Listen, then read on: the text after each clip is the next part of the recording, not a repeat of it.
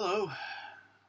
So very early on the morning of Sunday, President Rivlin is supposed to consult with leaders of the various political parties in the Knesset to pick a new prime minister today.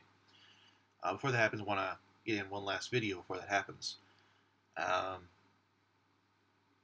So Avigdor Lieberman, so-called kingmaker of this election, was approached by leaders of the Orthodox parties, which he was having so much trouble with before, causing our double elections and possibly triple elections this year. Apparently, they were very conciliatory, and Avigdor Lieberman expressed some satisfaction with the meeting. So, it's possible that Avigdor Lieberman could make peace with the Orthodox parties and rejoin the coalition with Bibi. I also mentioned the possibility that Bibi might offer Avigdor Lieberman a co-premiership.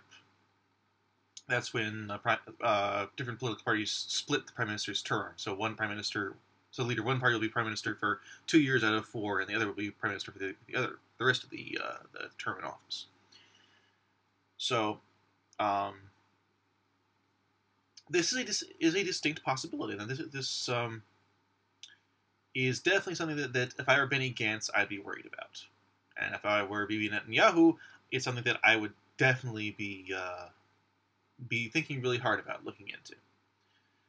So what's going to happen today? Don't know. Maybe I'll make one more video before we actually get there. Anyway, so yeah, thanks for watching.